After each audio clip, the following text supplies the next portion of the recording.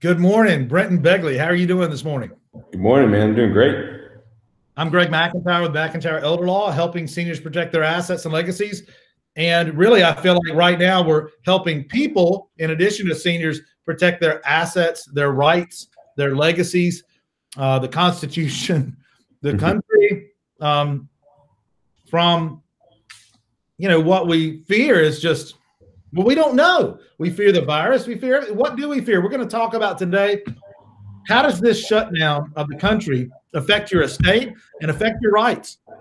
How does the shutdown of the country affect your estate and your rights? I mean, I'm sure, I guarantee you, people are checking their 401ks and checking their IRAs, and they're fearful of that. They're worried about the virus. They're worried about the businesses they run. They're worried about their jobs, if they're going to be there. They're worried about a total transformation of the country and having something that's unrecognizable because we're shut down for years. I mean, where is this thing going to lead? And it's become a political football. Brenton, what do you think about people's fears? Are they well-founded? I mean, are they legitimate? I don't know. What are people fearing right now? What's going on? Yeah, I think there's some obvious legitimate fear, especially for those who are the more vulnerable among us, right? So if you're susceptible to some type of illness or have pre-existing conditions, some type of breathing issues, or just up there in age, whatever it is, I mean, your fears are well-founded, and it's smart to practice social distancing, and it's smart to just try to take any precaution you can to not catch the virus. However, fear is a funny thing, and people react to it in many different ways. And I think our nation as a whole is gripped by fear right now, and that causes a ripple effect. I mean, never in my life did I imagine that we would be in the situation that we are now. I know this is a novel virus and probably hasn't acted quite like anything we've ever seen, but at the same time, our reaction is not like anything we've ever seen. Man, the economy shut down. We have been completely shut down as a country, and that leads into all kind of thoughts and discussions, especially from a lawyer's perspective.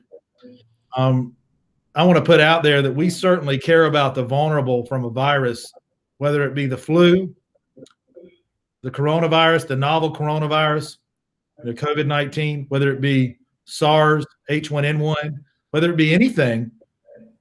I don't want people to suffer. I don't want people to have disease. I don't want people to die. So let's just put that out there.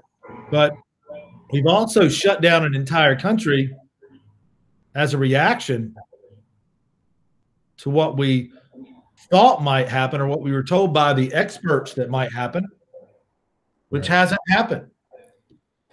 Which does two main things. If you shut down an economy and you have a stay-at-home order, there's two main things that happen. So you have economic results, and then you have the effect on individual rights. And the economic results are obviously bad.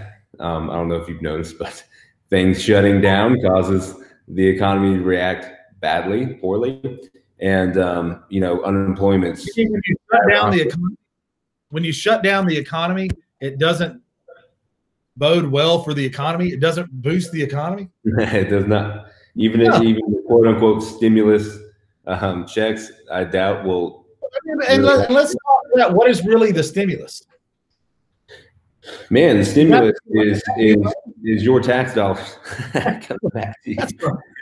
It's really the amount of your tax dollars. It's really the redistribution of wealth. It is. Is really what it is. It is a socialist type of thing. Yeah, social redistribution of wealth. Absolutely. Sure. And a lot of people wonder where this money comes from.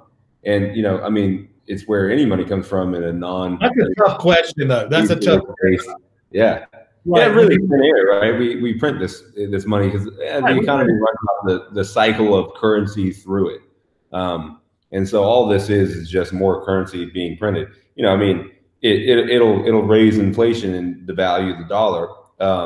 You know, but hey, you know, apparently people smarter than us have determined that that outcome is more beneficial than.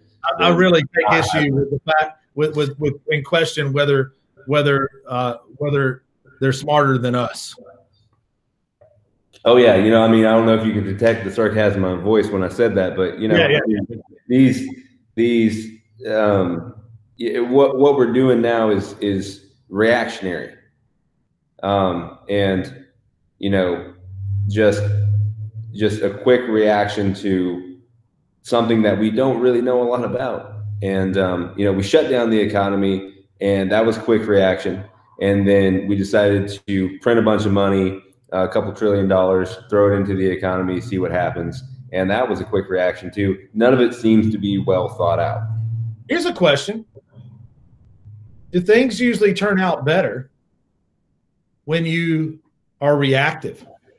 When you are simply reactive? Or when you're more contemplative, thoughtful, and proactive? This is a loaded question, by the way. I'm going to set this one up. And you think about the proper response, and you think about the proper course of action. You know, which way's better? Obviously, the contemplative way, that's something that we talk about with our clients all the time. You know, do you want to wait till the last minute? Wait till the last minute. You could do that too. Do you want to wait till the last minute to have your estate plan in place where you might be in a crisis, you're scrambling to get things together, maybe someone's not competent to sign, maybe we haven't protected property, things like that, where you can kind of get into a mess? Or do you think it's better to have things in place beforehand so that if a crisis does happen, you can be protected and have, you know, options going forward? And that's contemplative. That's being prepared, but not only being prepared, but having the ability to plan ahead rather than just react based on the facts you have at that moment. Because if you react based on what's happening in the present, you're never going to have as good of a result as if you were to be able to plan and project future events. Yeah, I mean, you know, there has been a total reaction, and then you know, how do you get to a thoughtful, contemplative solution if the conversation is shut down when you try to start a conversation about a reasonable response? Yeah, you know, I mean, I think that what we're seeing right now is kind of difficult for people like me and you who have concerns not only about what's happening economically, not only as small business owners, but also as attorneys who have had it drilled into us, you know. And I'm this way naturally, but I know you are too. But we've had it drilled into us as well as be vigilant and protect your rights. And if you can't have a conversation about whether something that's happening right now is affecting your rights, then, I mean, that's a really difficult situation to put anyone in, especially in a democratic society. And that's the thing, you know, I mean, the question, and I never thought I'd have to honestly ask this question, but, you know, the question I would pose to you is, you know, the economic component to this is obvious. People obviously don't like the fact that it's hurting their bank accounts. But what about rights? Should we care about what's happening to our rights right now? Well, I've heard a lot of people say, you know, I really don't care right now. Just keep me safe. It's the job of the government to keep me safe. It's the job of the government to make me stay home. It's the job of the government to protect me. I don't think that's in any way the full job of the government. And I would question whether simply shutting down the economy and not coming up with a reasonable approach is a job that's well carried out by the government, or if giving up your hard-fought constitutional rights is something that you should do, period, or that easily. Right. Now, let's put it another way. Instead of a virus coming in if this was an invading country coming in, would we say, hey, it's okay, come on in, invading country, shut us down, and we're just going to stay home, and you can take away our rights? Exactly. I don't think we would give those up that easily. Oh no, absolutely not. And I think it's important that we explain kind of what we mean about taking away rights, because I don't think people actually realize what's happening right now. Anytime you have something like martial law, declaration of a national emergency or state of emergency, you have a suspension of people's rights. That's what that's for. The ability to declare that type of, so that you can do things, so that the government can do things, whether it's local government or federal, that is swift, decisive, expedient, and efficient, but may also infringe upon someone's constitutional rights. So one of those things is something like telling people to stay at home. Or how about telling someone they can't go to church?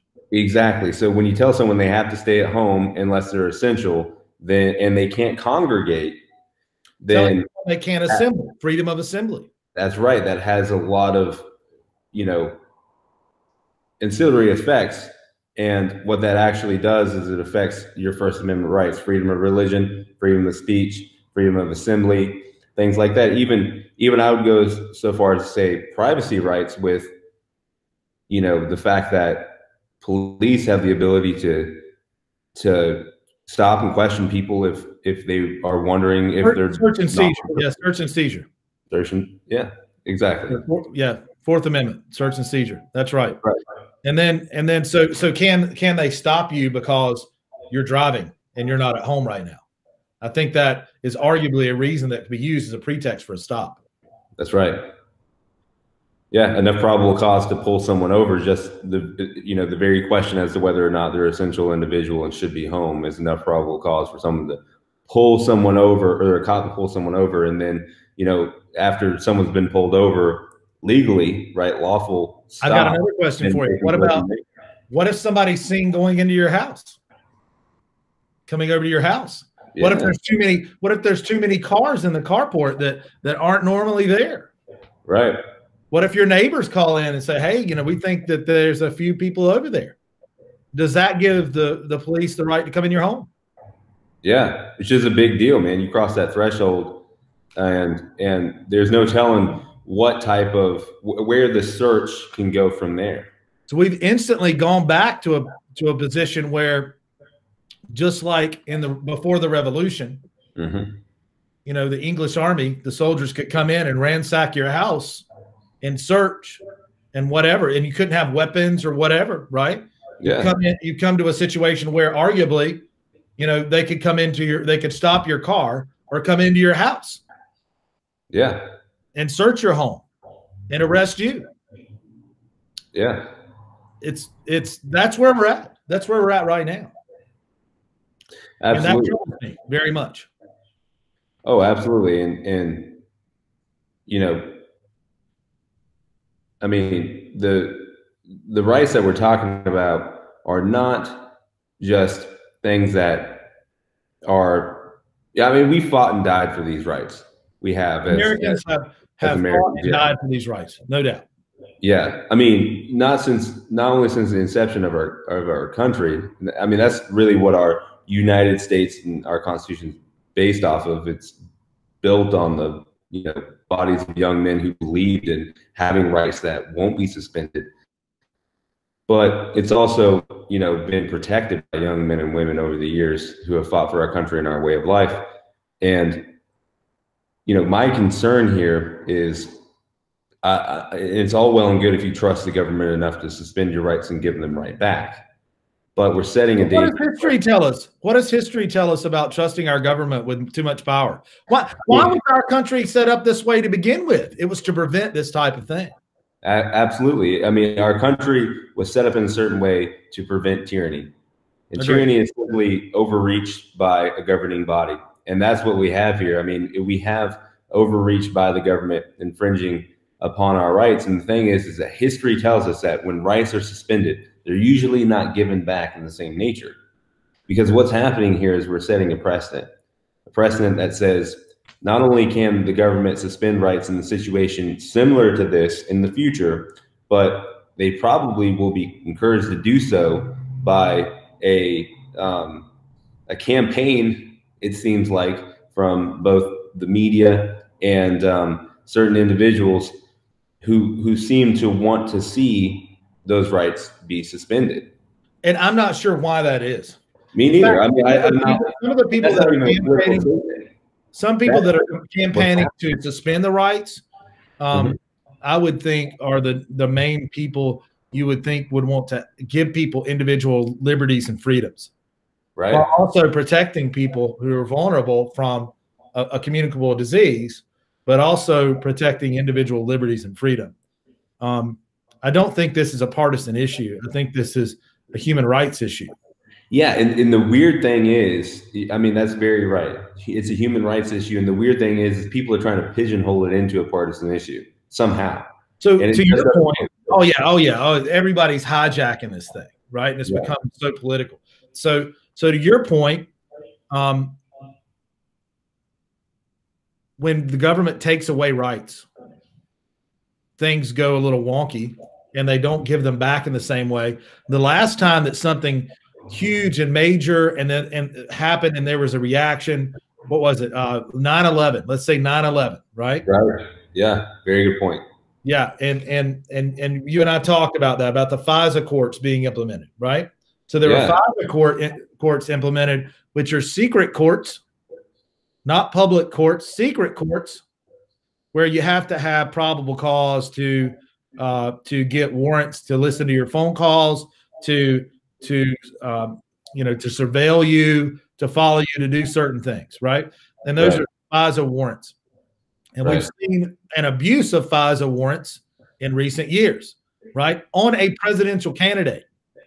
Regardless of your political affiliation, that should really concern you, that that's how politics can be run today, and that's how a FISA court can be misused, because it can be misused by either side, right? Yeah.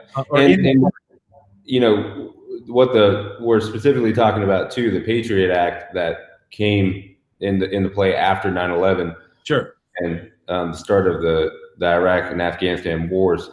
And what that did was it harmed people's privacy rights in more ways than just the FISA court. Because, what we did is extend the capability of surveillance. But the FISA court was basically, allowing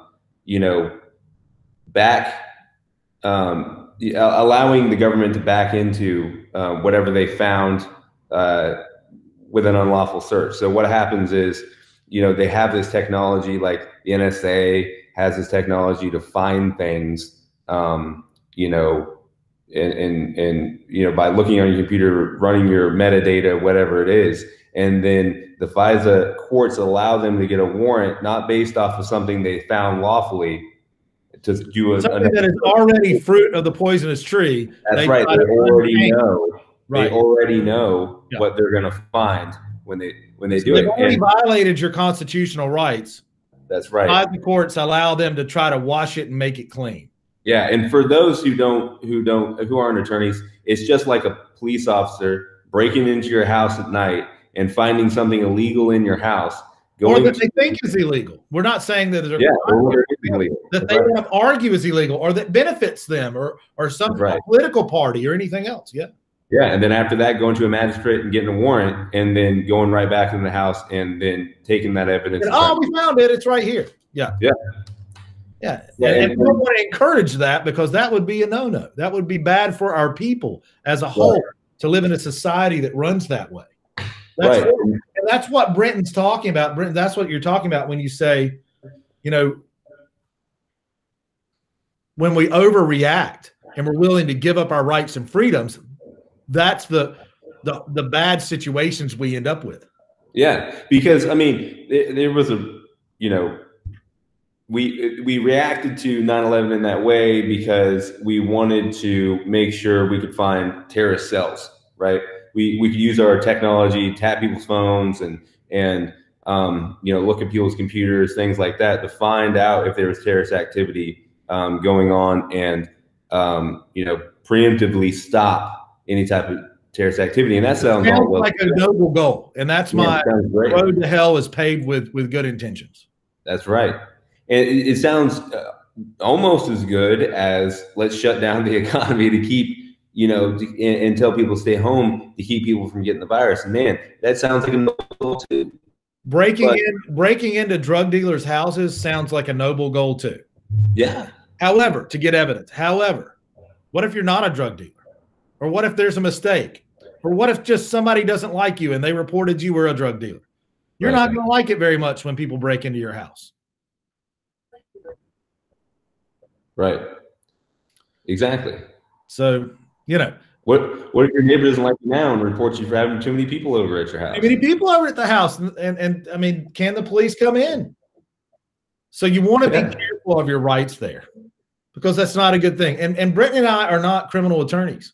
We're estate planning and elder law attorneys. But we're worried about how this affects people, period. There's other issues. Healthcare experts, right? I mean, I'm tired of hearing the word expert right now, because I can find you an expert on anything from any position I want to push my agenda. Yeah, so when I say expert, I basically mean someone I found who you might consider an expert that I'm going to prop up in front of you to convince you that my point of view is correct. Yeah, and you have a sort of a unique context for that idea because of what you used to do and who we are as attorneys. I mean, as attorneys, we go to trial. What do we do to find an expert that's going to support our case, right? Yeah. And I mean, a trial. Well, trust me, there are experts for hire out there for any point of view you want. And trust me. And but at least at trial, the other side gets to question the expert on their credentials and on their opinion. Right. And we're not even getting to do that right now. And so, we're propping up people, putting them on the news, and these are quote unquote experts. And a lot of them are medical professionals. And I can see how they could have, certain views. And trust me, I'm not a doctor or a medical professional, but I mean, many of these people who they prop up as experts aren't necessarily, virologists, right? I mean, and I think even if you got one, you could even get one to say what you want them to say. Well, there are virologists on both sides of this issue. Yeah. One would tell you it's 10 times more deadly than the flu. Another would tell you the flu is 10 times more deadly than it. Right. I've seen both. Right. So, you can get your expert to fit your particular agenda. So just know that when you're watching the news, you should know that. It depends on what channel you're watching as to what agenda they're pushing, as to what their experts are going to say. Right. And the truth's probably somewhere in the middle. Yeah, it usually is. So look for the truth. And that's what we're talking about today. Is there somewhere in the middle between shutting down an entire economy and also, maybe perhaps allowing us to still be Americans, to still be human beings, to have our inalienable rights. Yeah, absolutely. I mean, and also protecting the vulnerable. That's right. I mean, we had an extreme reaction to a very dangerous virus. So, but was that reaction too overreaching? Was it too extreme? Can we back off of it where we could still protect people and ensure fundamental rights? And another thing is that, people die of other things other than just the virus, and poverty, unemployment, economic strife, that kills people just as efficiently as the coronavirus, or even more so. It may take longer. Yeah. And in horrible ways, it has devastating effects on families. crime. I mean, just, you know, the ripple effect of having an economy just grind to a halt is devastating. Devastating. And we don't even know what the full effects would be unless we're prepared to be a communist country. Yeah. Unless that's what we're saying. Because that's where we're at right now.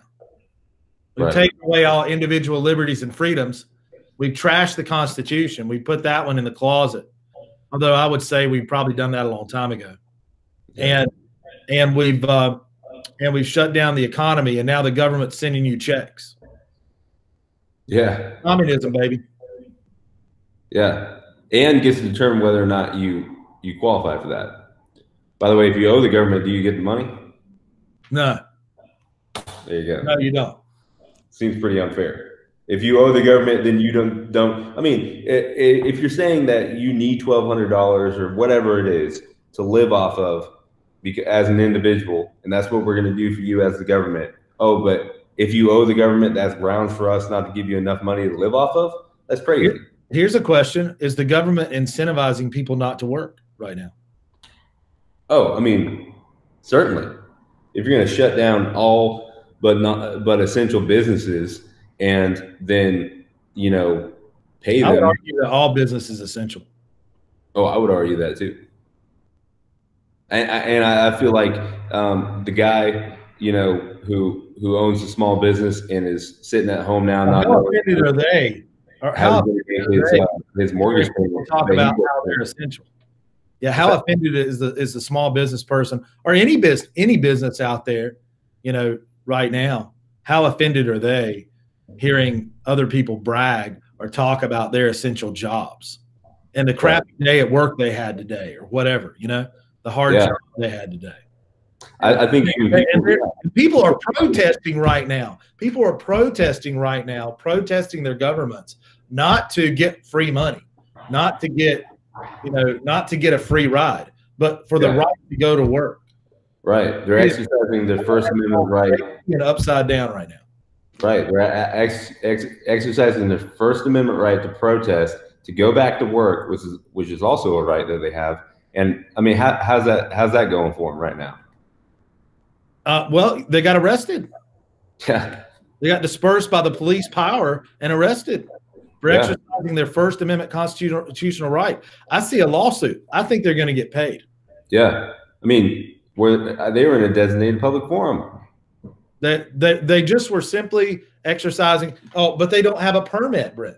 They didn't. You know, they don't need a permit. You don't need a permit to exercise your First Amendment right, freedom of speech, to be able to protest. I mean, that's you don't need papers to just be out in the world. You remember the Boston Massacre? I do. Well, I wasn't there, but I remember learning about it.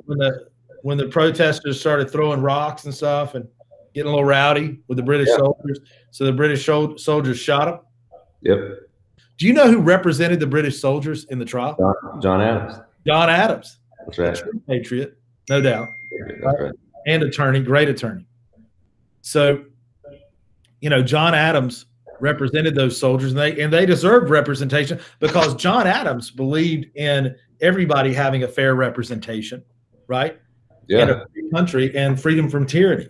Even though those British soldiers, what they did was they essentially dispersed the protesters by force. Right. And I'm waiting for something like that to happen here. That's where, see, history can tell us, Brenton, everything that we're getting ready to go through. Absolutely. I already know where we're going to go with this. I don't have to guess because I could look at every French Revolution. I could look at the American Revolution, and there's been multiple French revolutions, by the way, if you want to go back and look at the French revolutions. And those were horrible, by the way, horrible conditions, living conditions for the people, revolutions. I mean, just horrible stuff happened. If people are not given their freedom to speak, do not discuss these things, do not talk about their fears, and are not given a right or an avenue for redress for their grievances, it will come to violence. And I do not want it. It will express itself in unproductive ways, or maybe some would say productive ways. but it's going to be expressed one way or the other. And I don't want it to come to that for anybody. So that's important for us to be able to discuss these things and talk them through, and to not shut down free liberties in speech and protest and those things. Right. I mean, if people just literally cannot express their opinion or have the ability to try to address issues face to face with the people making the decisions, then that always will result in some type of violence. Never. If you're the decision maker, you just get to do whatever you want to do. Yeah, freedom of speech is a right that is beneficial to not only the people who have that freedom, but the government itself. Because if the government shuts down free speech, the result is that government's not going to be around much longer, especially in a country who has enjoyed that freedom for a long time. I don't know. I remember when I was younger, the Chinese running over a bunch of students and protesters in Tiananmen Square with tanks and shooting them. And their government's still around. That's true. Although there's a lot of protests going on in Hong Kong and other places, there's certainly an upheaval in that country too. But that country has not had the taste of freedom like, America has. I mean, once you have it, take it away.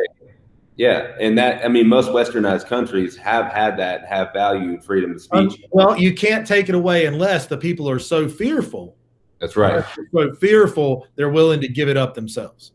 That's right. That is true. But I think there's enough precedent and the precedent we've set right now. That's right. And I think there's enough people though right now that are just looking at the situation and they don't really know how to express it. I think that a lot of people have fear from getting sick, but I think a lot of people have more fear of what is going to happen on the other side of this thing. I'm going to tell you something, and it's going to sound bad, probably to some people. I would rather get this virus right now than have my children live in a country where they're oppressed. Yeah. That's just like saying I would go to war for my country, I would go to war for my country. I have been in the military where I signed saying that I would go to war and fight and die for my country if necessary. Right? Yeah. And that's how important it is to me. Yeah. I mean, if it means preserving the Constitution and all our fundamental rights, absolutely. Human rights. Yeah. Yeah. And, when you give ultimate government control, I hate to seem ominous, but in the 20th century, around 100 million people died under communist rule. Under this type of rule, where the government has total and utter control, and the people don't have the right to free enterprise and redress. That's not good numbers for communism and socialism in any way. So that scares me. That scares me very much. So, and I'm talking about between Russia and China, right? Between Mao and Stalin. So, yeah, doesn't even count the wars that have been fought over oppression and tyranny. World War I and II. Yeah, and then Vietnam, Korea. All that was us trying to prevent the spread of communism, because if communism spreads, then you have other governments that are same as Soviet, USSR, Russia, and China. What's the difference between us and China right now, or Russia? There's not much. There's not much. Can you go and protest right now without getting arrested? You can't go protest without getting arrested. Your neighbors. You watch what comes next is your neighbors start ratting you out. That's what comes next. Is we turn on each other. The neighbors start ratting you out, and that's where we're at. Yeah, it's your George Orwell right there. And you're given. I think this is worse than anything Orwell contemplated. Yeah. And then Patriot Act was squarely within what Orwell contemplated, but sure. I don't think he contemplated what we're doing right now. No. Just suspension of rights, and the thing is, I think in a lot of people's mind they could be thinking to themselves, well, Brenton, Greg, this is only temporary. I don't Okay. know that. And that's okay. Yesterday, that argued that a medical expert argued, a scientist argued that we should shut it down in 2022. Yeah. 2 years. Yeah. What then? What then? Have we all become used to it by then? Where are we at then? Exactly. It seems pretty indefinite right now. And even if it is temporary, you know, I mean, has our country, has our Constitution, has our case law allowed traditionally infringement of rights, but it's okay because it's temporary. What about a temporary search, even though it's unlawful? What about temporary slavery? No, none of those things are good or lawful or should happen or will happen in this country. I think the difference is, I think that there would be a huge uprising. That's what I fear. I fear the Boston Tea Party-ish type things starting to happen, right? And I don't want that to happen. So, what about the healthcare experts or people that would say, listen to experts? This is not about the economy, Brenton. This is not about money. In fact, if you're talking about money right now, you shouldn't be making any decisions, and you really should have nothing to say. This is about listening to the experts. Listen to the experts. This is about listening to the experts. I've heard that a million times. This is about listening to the experts. Stay at home. Hashtag stay at home. And I'm sure people will sit and listen to the experts while they and their family starve to death. I don't want to starve to death. How could we starve to death though? There's so much food out there. How could there be food shortage? Yeah, man. I mean, you shut down an economy. I mean, there's a lot that goes into it. The sheer amount of logistics to move food from one place to the other, to stock shelves. I mean, it's a big deal. And are there food shortages right now in the grocery store? There are, man. There are. Is it because I don't think it's because of hoarding either. No. But I go and there's no eggs. Yeah. And I'm not sure why that is. But there's already starting to be shortages. Yeah. And food production too. I mean, it might be considered an essential business, but the logistical chain of food production is not just one guy making a bunch of money because people need food and they're giving it to them. You have farmers, okay, you have manufacturers, you have all these individuals in the chain of production, and they are harmed by an economic crisis, even if they have a product that's in high demand. What about doctors? What about doctors and nurses and healthcare professionals? All you hear from doctors, nurses, and healthcare professionals, and from their perspective, I understand why, is stay at home, stay at home, stay at home. We don't want to overload the system, stay at home, right? That's all you hear. But how do doctors, nurses, and healthcare professionals in hospitals run, Brent? Do they run on happy and joy, or do people get paid money? It's a business, man, just like anything else. And how long can this system sustain itself before those people don't get paid any money or get laid off or fired? That's one of my fears is, if like that article said, if we're continuing, they have to understand what they're saying and how it affects them long term.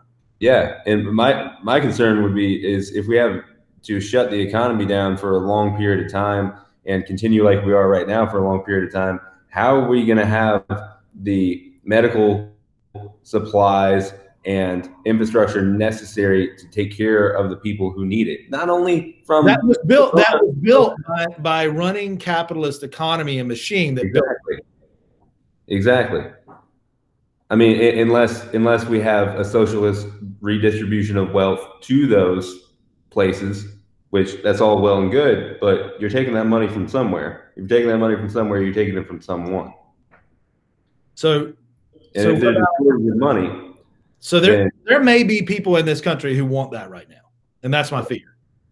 That's part of the agenda and that's part of the plan. Right. But it's scary to think about. What about teachers? What about teachers out there? Love our teachers.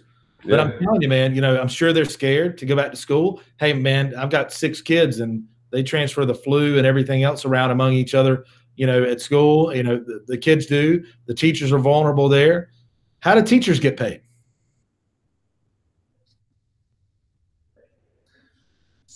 Tax dollars, man. Tax dollars. Where do tax dollars come from? Individuals. And those individuals get paid. Individuals and businesses that we're telling they can't run right now.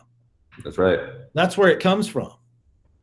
So all the teachers sitting at home need to think about who pays their salaries. Okay. Right. All right.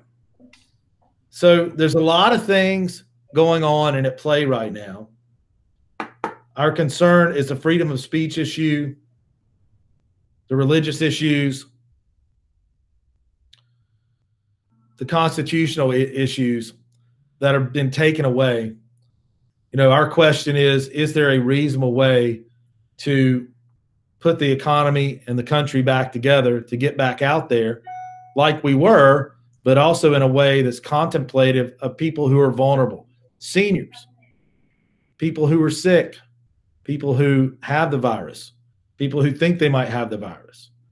You know, how can we get back out there and take care of everyone so we can keep the entire engine and machine of our economy, healthcare, and education system going so that we can all continue to function as Americans. You know, I saw someone post something yesterday on a social media channel that said, I hope people don't favor retail over healthcare in this virus. But I would point out to that person that, you know, if you're a teacher, retail pays your salary, and those businesses pay your salary and take care of your family and give you the ability to teach and to take care of people and to teach students. So we need to think about those things, be contemplative about those things. If you're a senior out there, one of our clients out there, you know, I would advise you to stay safe. I'm not a doctor, but certainly stay safe and do whatever you need to do to take care of yourself and take precautions.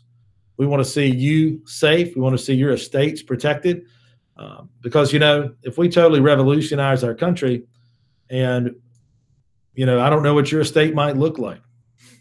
I don't know what that might mean. So, you know, those are the things that we're concerned about at McIntyre Elder Law is your estate, your health, and our rights and freedoms. So thank you for watching, and we'll be back with important content and new developments as they happen in the world. So thank you. Tune in regularly on our Facebook channel and on our website, mcelderlaw.com. Sign up for our e-newsletter, and you'll receive our e-newsletter by email, which will contain great content like this. Thanks. Have a great day.